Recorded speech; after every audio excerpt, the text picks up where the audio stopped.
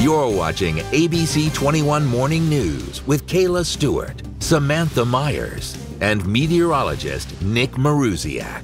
ABC 21, your weather authority. Throughout the years, there's definitely a chance you've seen a young Boy Scout on your doorstep selling the fan favorite popcorn or at the grocery store, anywhere. Yeah, and those sales began just a few weeks ago. Rachel Berry is here live in studio with more details on how you can get your hands on that delicious snack. Hey, Rachel.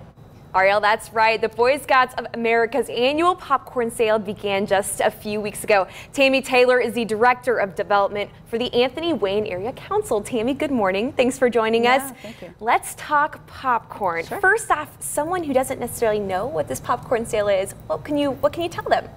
Well, popcorn is very important to Anthony Wayne Area Council. It's important to our units and our boys and girls because 75% of that stays local. And so they get to use those funds to earn their way to camp, and the units get to use some of those funds to do other activities or high adventure. So it's just so important for overall growth as well. Definitely. And so last year was a little different for everyone, and of course the Boy Scouts as well.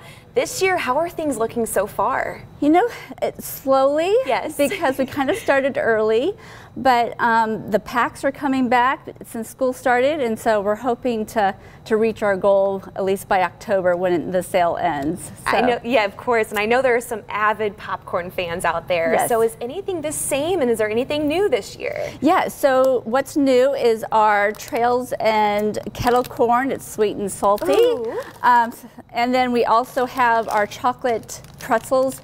We don't have those on hand at the moment because they may melt as they ship. It's a little hot out there. It's a little hot.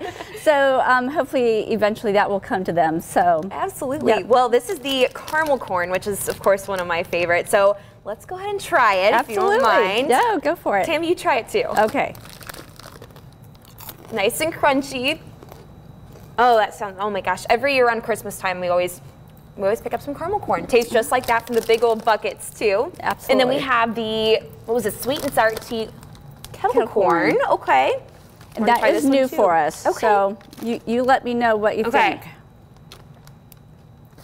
Delicious. Delicious. Not good. a mouthful of popcorn, but doesn't get much better than that. Good. Tammy, we were talking earlier how Boy Scouts isn't just for the boys. It's also girls. And you guys had your first Eagle Scout ever. And I know Krista Miller did a story on that. Explain a little bit about her. Oh gosh, Megan Harris is from our Lincoln Way district, and once she knew girls were able to reach their Eagle, she really planned it out and reached it within 2 years.